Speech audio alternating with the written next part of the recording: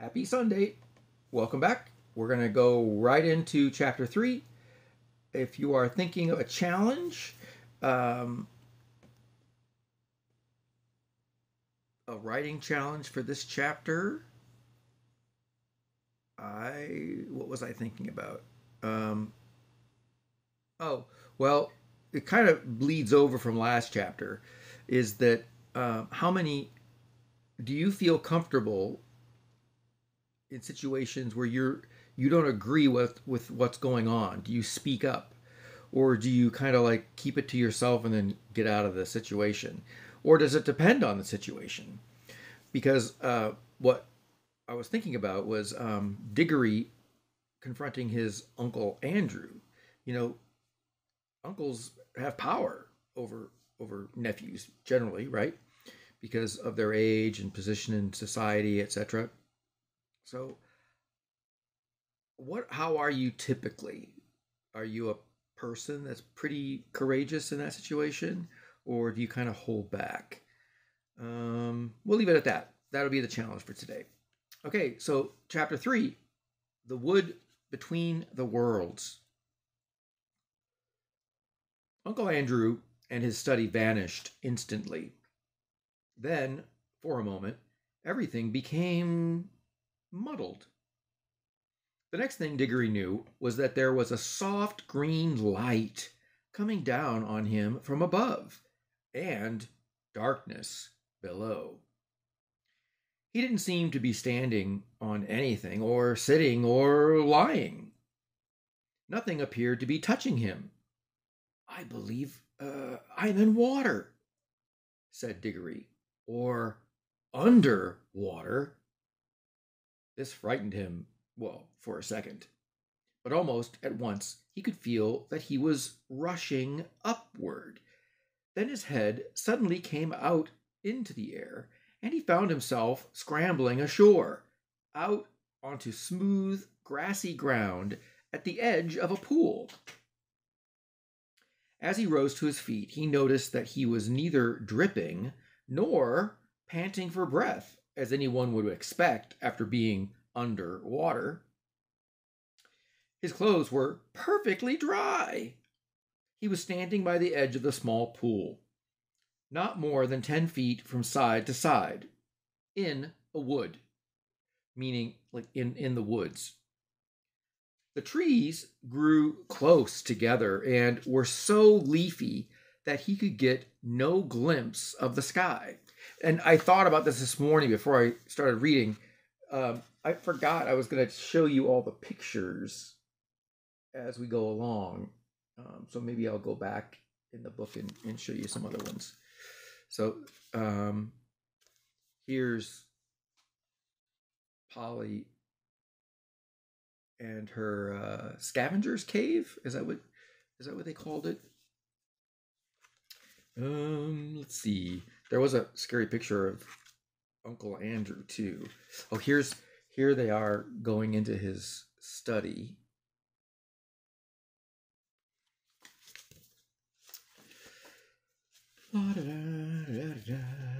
Where's the scary picture of Uncle Andrew?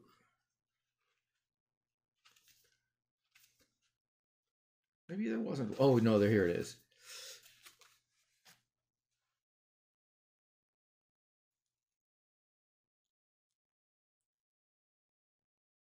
Scary guy. I don't know if that's focusing very well for you all or not.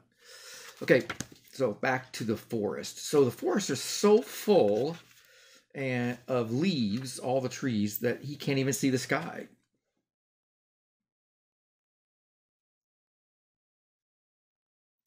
All the light was green light that came through the leaves. But there must have been a very strong sun overhead, for this green daylight was bright and warm.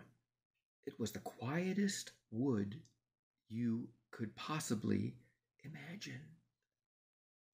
There were no birds, no insects, no animals, and no wind. You could almost feel the trees growing. The pool he had just got out of was not the only pool. There were dozens of others, a pool every few yards as far as his eyes could reach. Yes, and you can see this, and you actually see someone laying down in the wood there too, which we're going to hear about here in a second, I'm sure.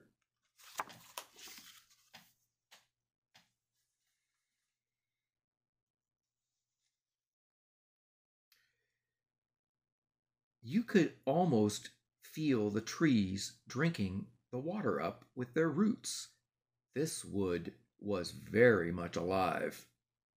When he tried to describe it afterward, Diggory always said it was a rich place, as rich as plum cake. The strangest thing was that, almost before he had looked about him, Diggory had half forgotten how he had come there.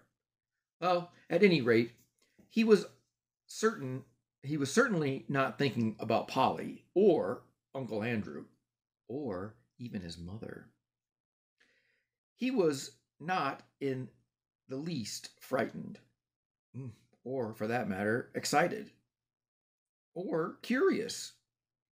If anyone had asked him, "Where did you come from?" he would probably have said, I've always been here. That was what it felt like, as if one had always been in that place and never been bored, although nothing had ever happened. As he said long afterward, it's not the sort of place where things happen. The trees go on growing. That's all. After Diggory had looked at the wood for a long time, he noticed that there was a girl lying on her back at the foot of a tree a few yards away. Her eyes were nearly shut, but not quite, as if she were, just sleeping and waking. Oh, I'm sorry, just between sleeping and waking. So he looked at her for a long time and said nothing. And at last she opened her eyes and looked at him for a long time, and she also said nothing. Then she spoke in a dreamy, contented sort of voice. "I think I've seen you before," she said. "I rather think it's so. I'm sorry. I rather think so too," said Diggory. "Have you been here long?" "Oh, always," said the girl. "At least I don't know, a very long time." "So have I," said Diggory. "No, you haven't," said she. "I've just seen you come up out of that pool." "Yes, I suppose I did," Diggory said with a puzzled air. I'd forgotten." Then, for quite a long time, neither said any more. "Look here," said the girl presently. "I wonder, did we ever really meet before? I had a sort of idea, a sort of picture in my head of a boy and a girl, like us, living somewhere quite different and doing all sorts of things. Perhaps it was only a dream." "I've had that same dream, I think," said Diggory. "About a boy and a girl living next door, and something about crawling among rafters. I remember the girl had a dirty face." "Aren't you getting it mixed? In my dream, it was the boy who had the dirty face." I can't remember the boy's face," said Diggory, and then added, "Hello, what's that?" "Why, it's a guinea pig," said the girl, and it was a fat guinea pig nosing about in the grass. But round the middle of the guinea pig there ran a tape, and tied onto it by the tape was a bright yellow ring. So I won't forget to show you the picture. So you see. So when they talk about, it's like a piece of ribbon. Oh, take a drink.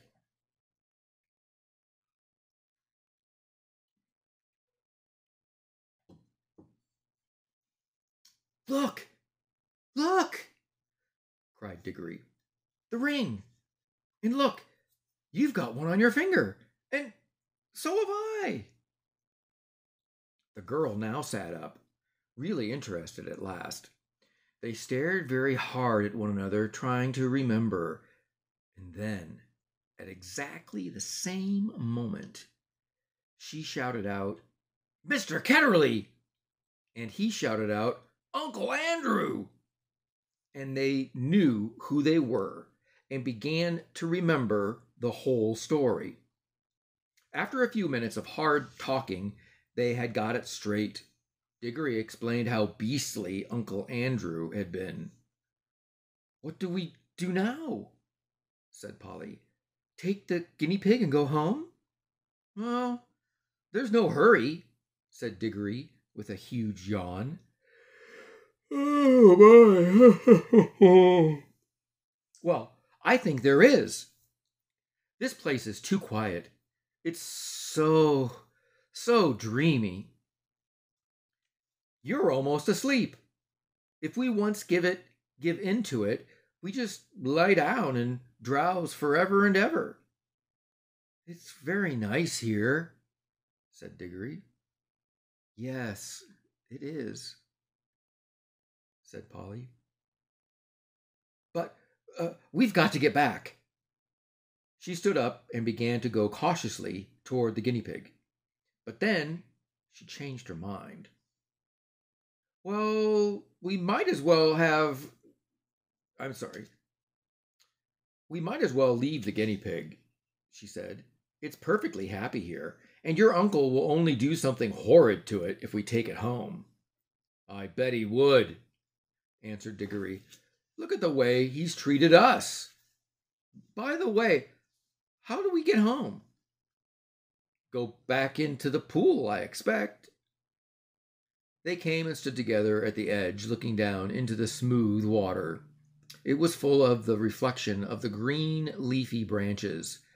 They made it look very deep. We haven't any bathing things, said Polly.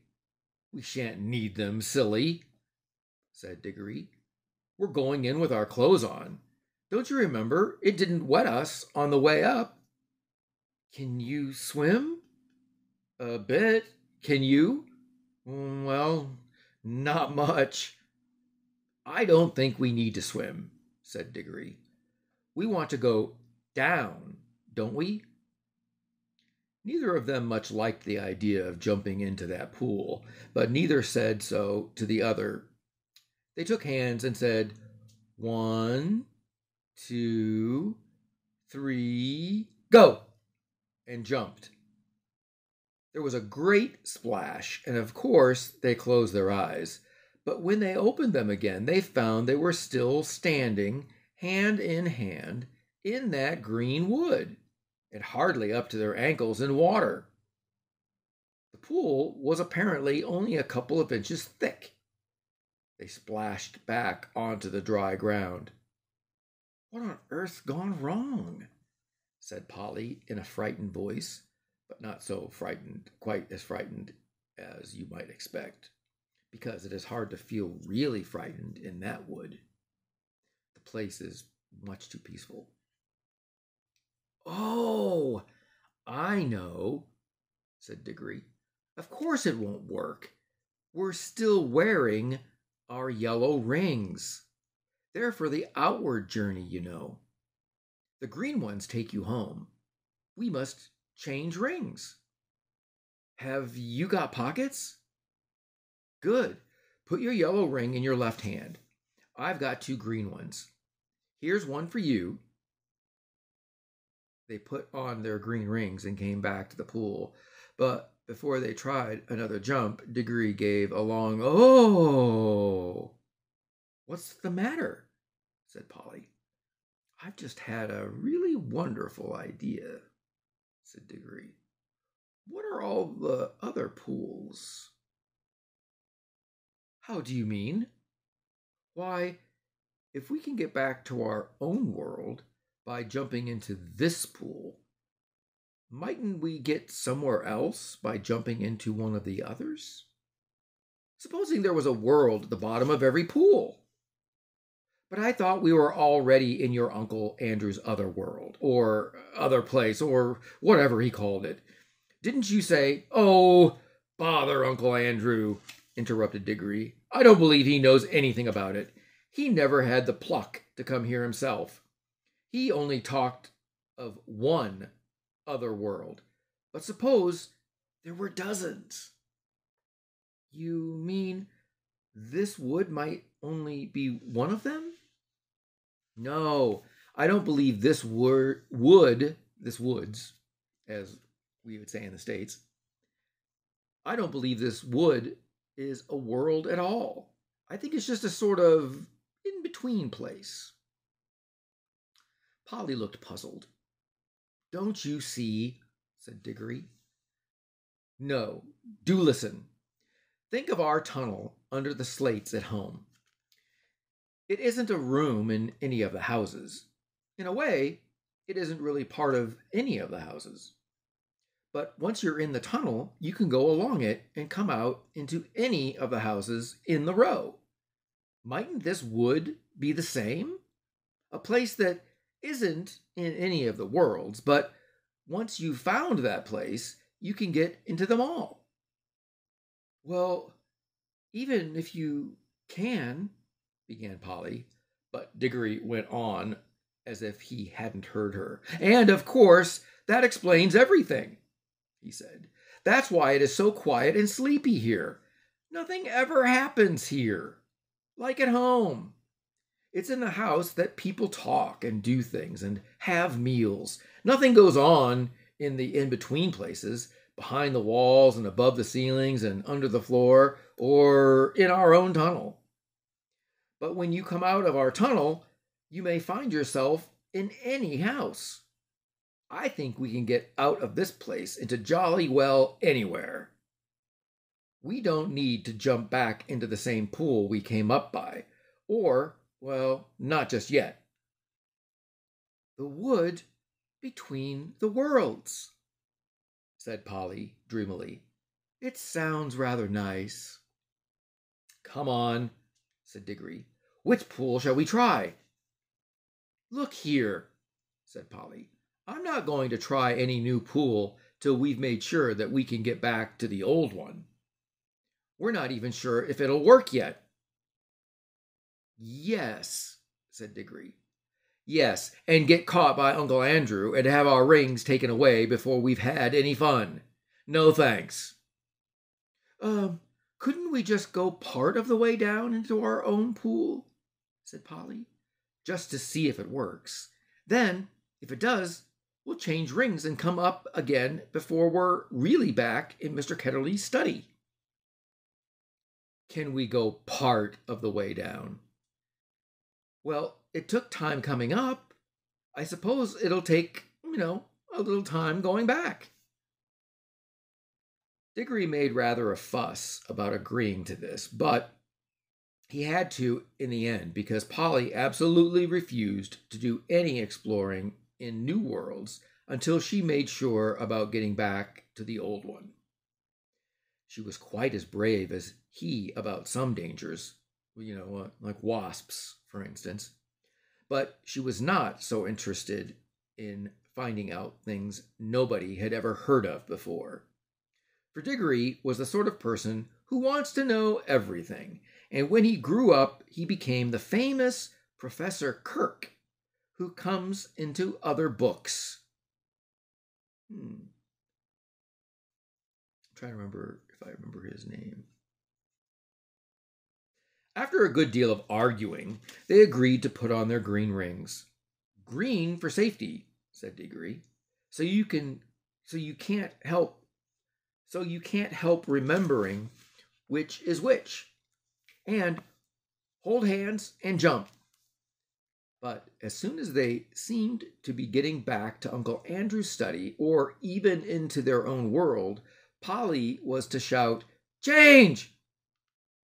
and they would slip off their green rings and put on their yellows.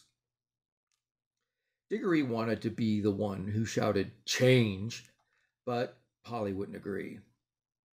They put on the green rings, took hands, and once more shouted, 1, 2, 3, go! This time it worked. It is very hard to tell you what it felt like, for everything happened so quickly. At first, there were bright lights moving about in a black sky. Diggory always thinks these were stars and even swears that he saw Jupiter quite close, close enough to see its moon. But almost at once, there were rows and rows of roofs and chimney pots about them, and they could see St. Paul's and knew they were looking at London. But you could see through the walls of all the houses. Then they could see Uncle Andrew, very vaguely and shadowy, but getting clearer and more solid looking all the time, just as if he were coming into focus. But before he became quite real, Polly shouted, "Change!" And they did change, and our world faded away like a dream, and the green light above grew stronger and stronger, till their heads came out of the pool and they scrambled ashore. And there was the wood all about them, as green and bright and still as ever. The whole thing had taken less than a minute. "There!" said Diggory. "That's all right. Now for the adventure. Any pool will do. Come on, let's try that one." "Stop!" said Polly. "Aren't you going to mark this pool?" They stared at each other and turned quite white as they realized the dreadful thing that Diggory had just been going to do. For there were any number of pools in the wood, and the pools were all alike, and the trees were all alike, so that if they had once left behind the pool that led to our own world without making some sort of landmark, the chances would have been 100 to 1 against their ever finding it again. Diggory's hand was shaking as he opened his penknife and cut out a long strip of turf on the bank of the pool. The soil, which smelled nice, was of a rich reddish brown and showed up well against the green. "It's a good thing one of us has some sense," said Polly. "Well, don't keep on grassing about it," said Diggory. "Come along. I want to see what's in one of the other pools." And Polly gave him a pretty sharp answer, and he said something even nastier in reply. The quarrel lasted for several minutes, but it would be dull to write it all down. Let us skip on to the moment at which they stood with beating hearts and rather scared faces on the edge of the unknown pool with their yellow rings on, and held hands once more said, 1, 2, 3, go! Splash! Once again, it hadn't worked. This pool, too, appeared to be only a puddle. Instead of reaching a new world, they only got their feet wet and splashed their legs for the second time that morning. If it, was morning, it seemed to be always the same time in the wood between the worlds. "Blast and botheration!" exclaimed Diggory. "What's gone wrong now?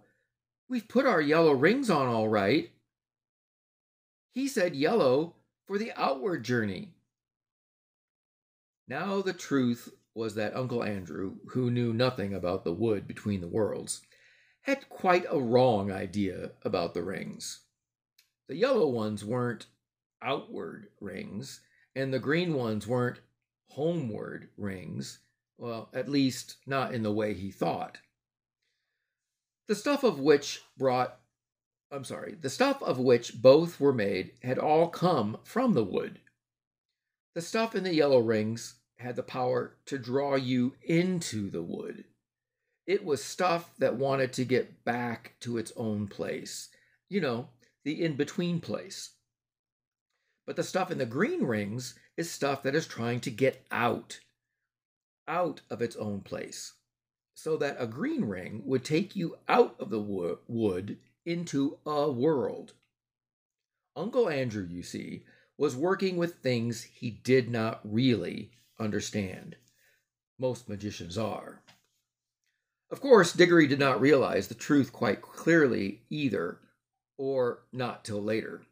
But when they had talked it over, they decided to try their green rings on the new pool. Just to see what happened. "I'm game if you are," said Polly. But she really said this because in her heart of hearts, she now felt sure that neither kind of ring was going to work at all in the new pool. And so there was nothing worse to be afraid of than another splash. I'm not quite sure that Diggory had not the same feeling. Well, at any rate, when they had both put on their greens and come back to the edge of the water and taken hands again, they were certainly a good deal more cheerful and less solemn than they had been the first time. 1, 2, 3, go, said Diggory. And they jumped. Ooh, I like the next chapter. But that's going to have to wait for another day. Chapter 3 is finished. Chapter 4, The Bell and the Hammer, is coming up. So, be better, do better.